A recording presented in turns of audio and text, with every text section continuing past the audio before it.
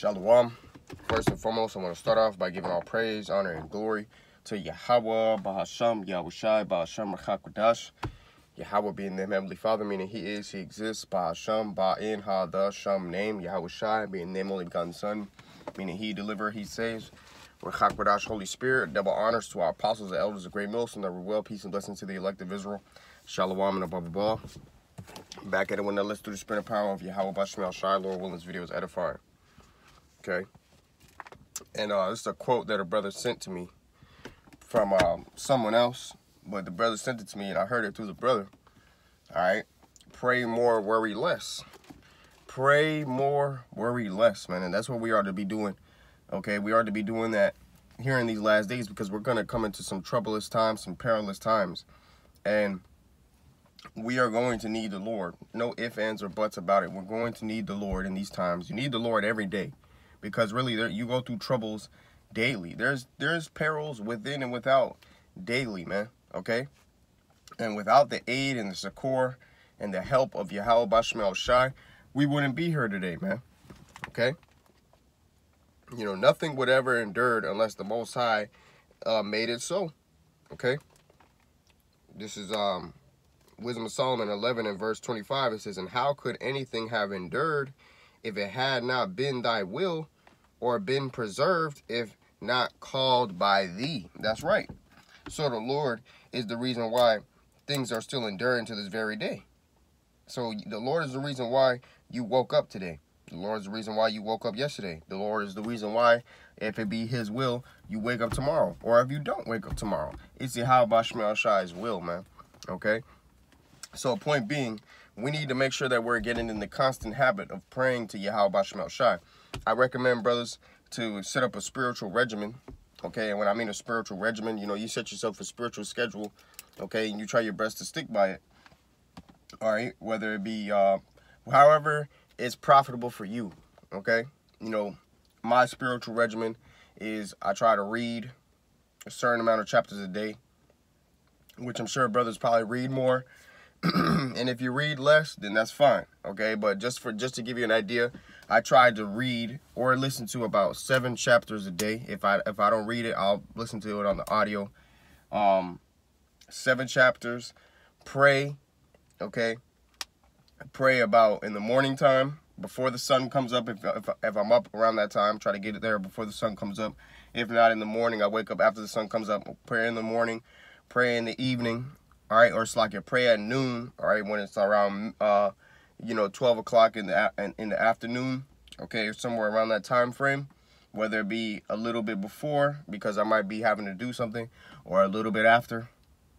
All right, pray at noon and pray at the evening. Okay, those are like the 3 main times for prayer, but also pray without ceasing. So, you know, pray throughout the day, whatever is in your spirit.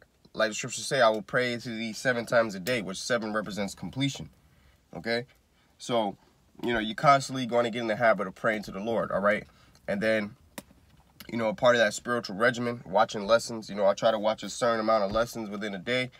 You know, before my goal was at least 5 lessons a day.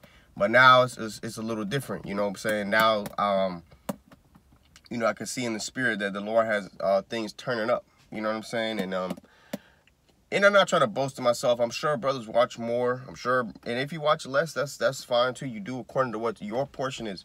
Like I said, your own spiritual regimen. You know, if I'm a Jake who goes to the gym and I can squat 1,000 pounds, my weekly squatting regimen is going to be different from a brother who squats 500 pounds. You know what I'm saying?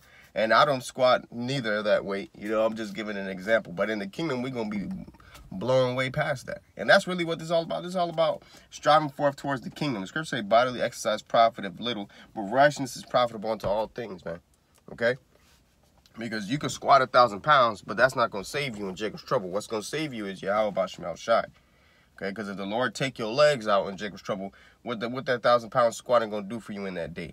But since you are righteous with Yahweh Bashmel Shai, okay, and He preserved you, then guess what? You're going to be, the Lord's going to preserve you during these times of trouble too. But nonetheless, you know, and I'm not knocking brothers for going out and exercising either, because I myself go out and exercise. The scriptures say bodily exercise profiteth little.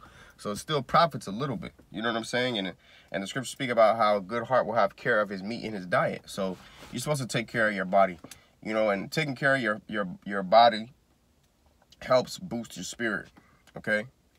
Taking care of your body helps boost your spirit, because if you, you know, let's say you feel sick, all right, it's going to obviously lower your vibration in the spirit, and vice versa. If you feel good, you feel happy, you feel healthy, you feel energized, it's going to help raise your vibration in the spirit. Simple concept. Nonetheless, pray more, worry less, man. Okay, pray more, worry less. Brothers should really be getting into the habit of praying here in these last days, man, because we're coming into some evil times. All right, so I got a couple precepts, and Lord willing, this video was edifying.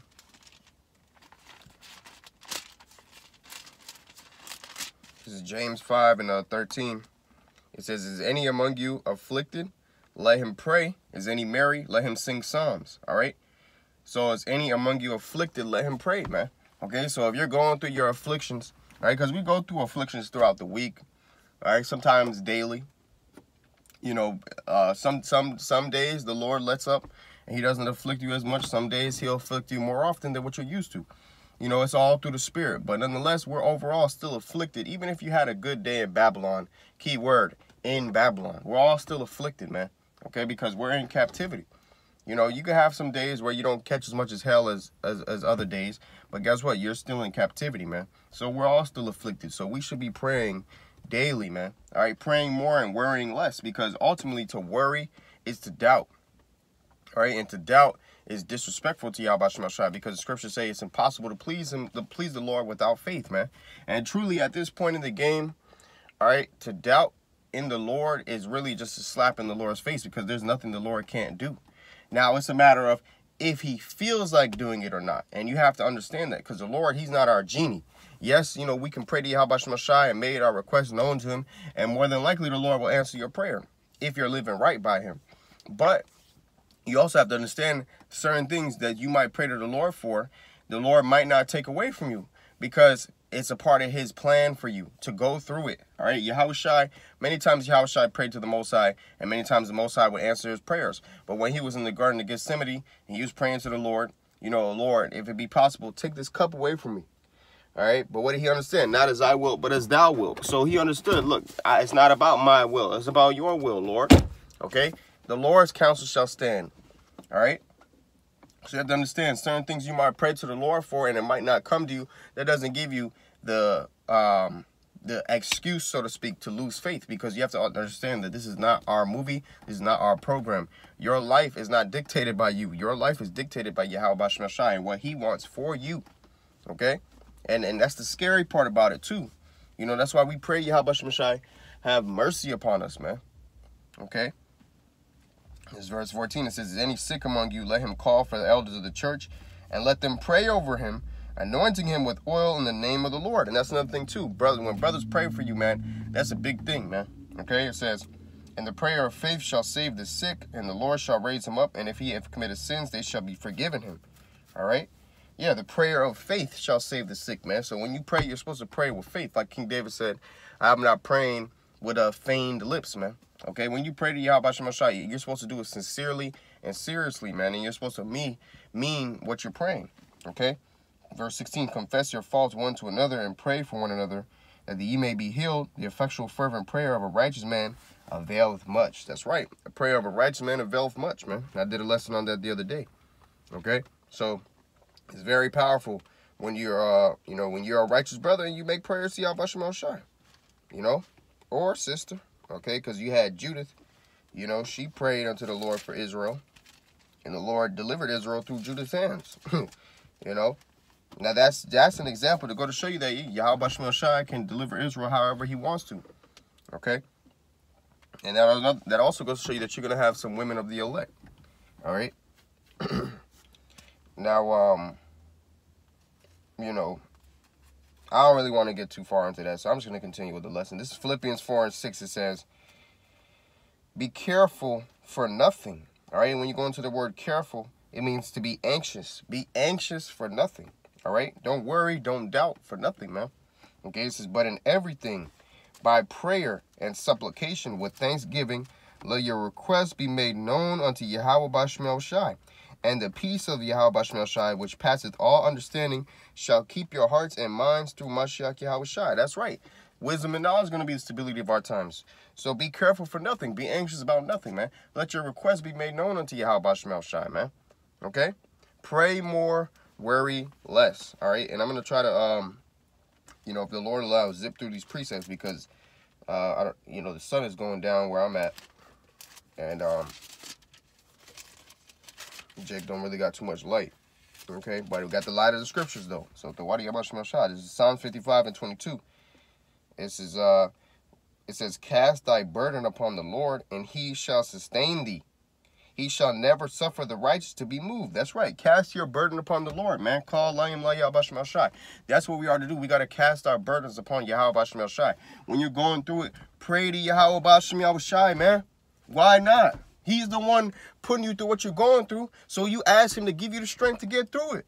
Okay? Pray to Yahweh Shai, man. Don't cease to pray to the Lord, man. Don't neglect to pray to Yahweh Shai, man. He wants you to pray to him, man. Okay? Sometimes the Lord will put you through something just so you can seek him, man. Okay?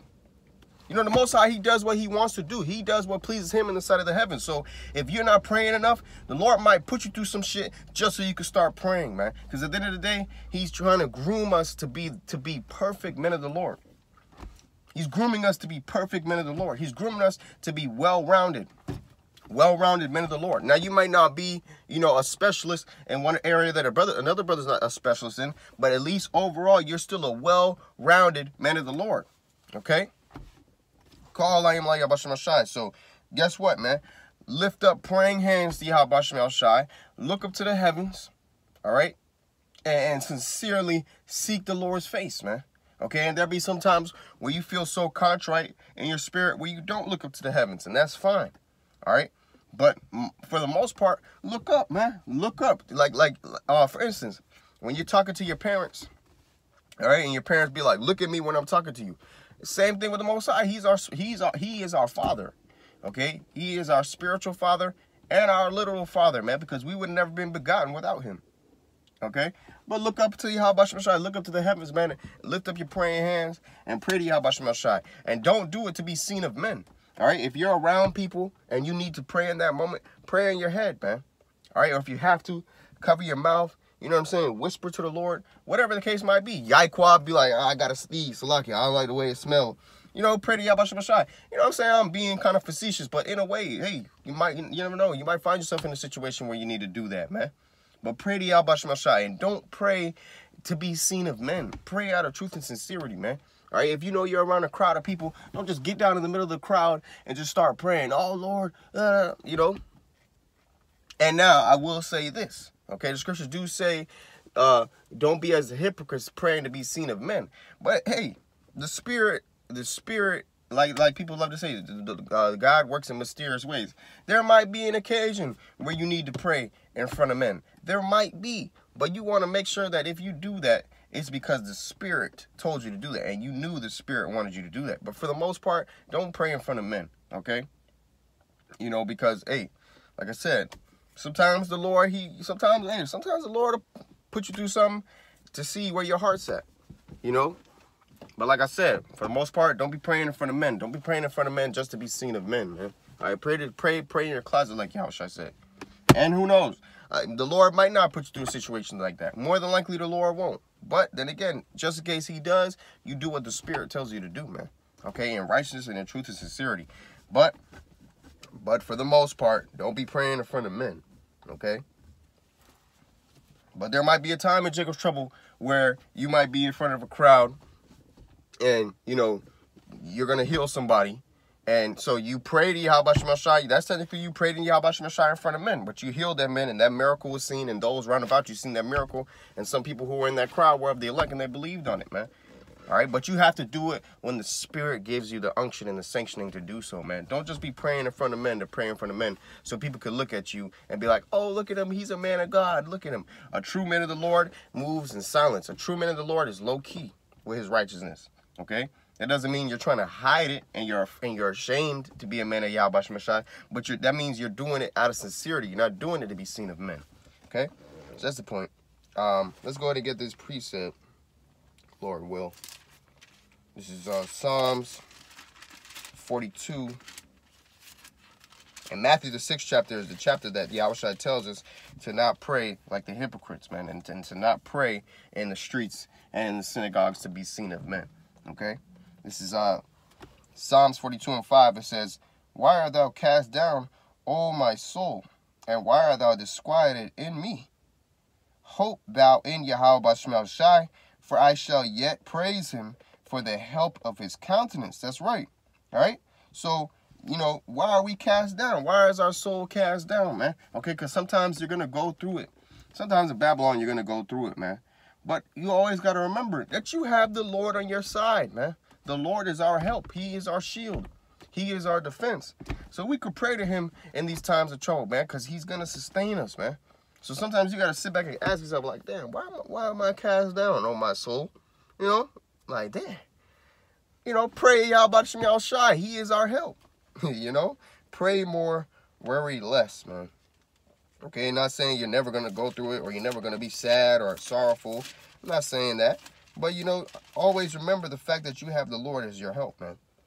All right, this is Psalms 86, starting at verse 1. "Bow down thine ear, O Lord, hear me, for I am poor and needy." Yeah, we're poor and needy, man. We have things that we have our daily bread, man. The Lord, he feeds us what's sufficient for us, man.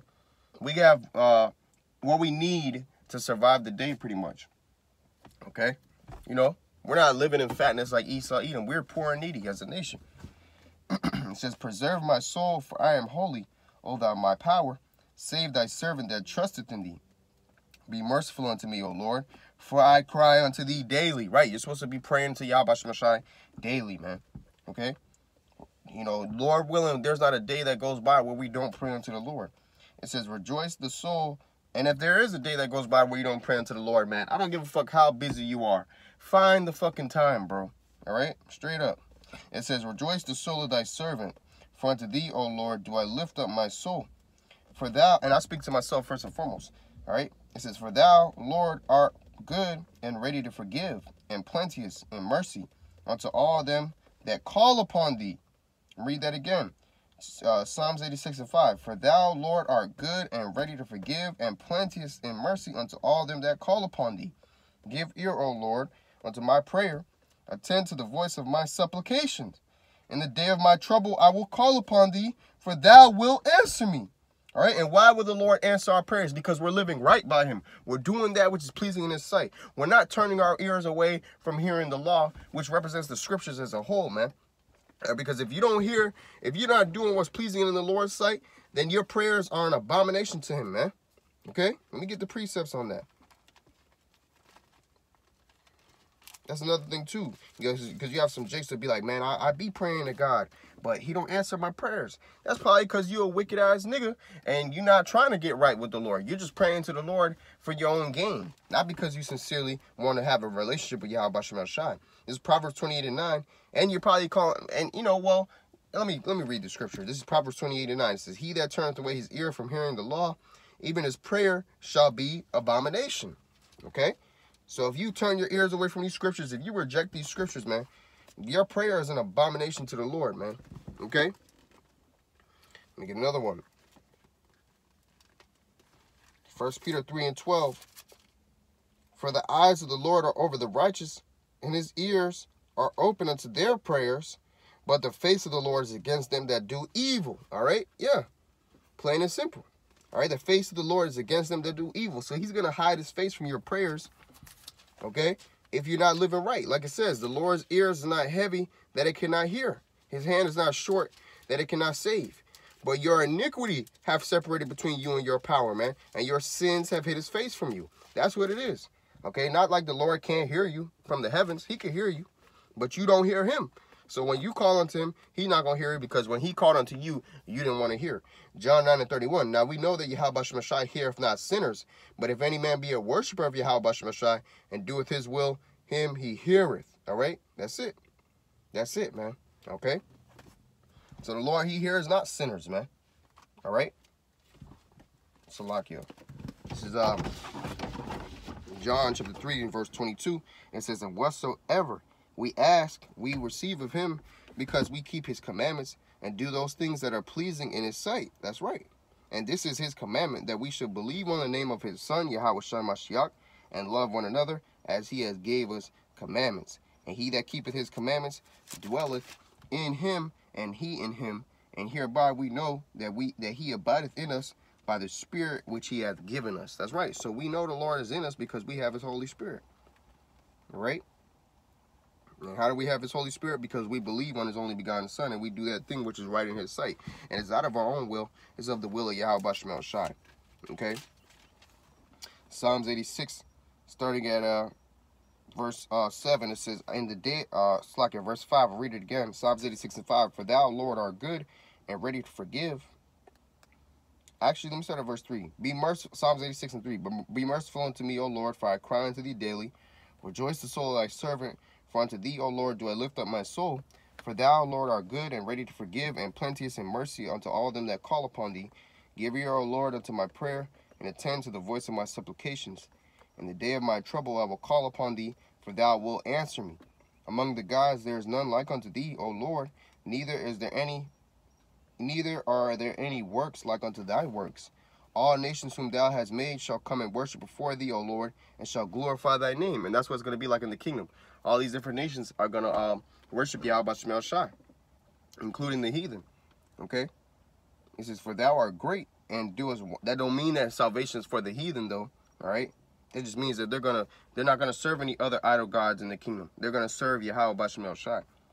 Okay, it says, for thou art great and doest wondrous things, thou art the most high alone. Teach me thy way, O Lord. I will walk in thy truth. Unite my heart to fear thy name. I will praise thee, O Lord, my power. With all my heart I will glorify thy name forevermore. For great is thy mercy toward me, and thou hast delivered my soul from the lowest hell. O Yahweh Shai, the proud are risen against me, and the assemblies of violent men have sought after my soul, and have not set thee before them. But thou, O Lord, art a power, full of compassion, and gracious, long-suffering, and plenteous in mercy and truth. O turn unto me, and have mercy upon me. Give me thy strength unto thy servant, and save thy son of thine handmaid. Shew me a token for good, that they which hate me may see it and be ashamed, because thou, Lord, hast hope in me and comforted me. That's right, man. So, you know, as you can tell, it's getting dark. All right, Lord willing, this video was edifying, man. Pray to Yahweh Shemel Shai. Pray more, worry less, man. All right, and pray without ceasing. Okay? So, you know, I think I might close with that if the Spirit allows. Let me see. Yep. All right, so hey, Lord, when this video was edifying, I want to give all praise, honor, and glory to Yahweh, Ba'ashem, Yahweh Shai, Ba'ashem, Kakwadash, double honors to the apostles, elders, the great most, never will, peace and blessing to elect the Israel. Shalawam, the Bible Ball.